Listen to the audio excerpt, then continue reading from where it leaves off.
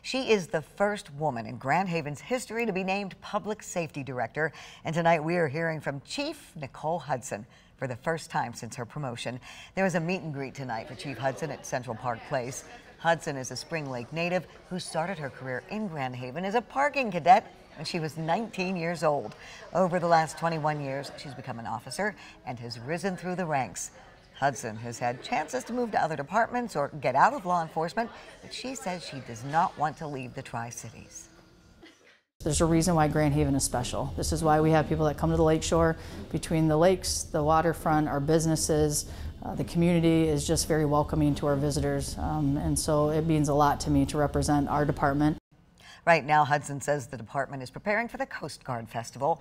After that, one of her main goals is investing in her officers, both personally and professionally. We want to be able to thrive and not just survive, and so really seeing what our officers have been maybe lacking or what their goals and passions are to see how we can implement whatever we need to, either training or education, because if they're confident in their ability, then they're just going to portray that with the service that they give the community. And so that's really what my next step is.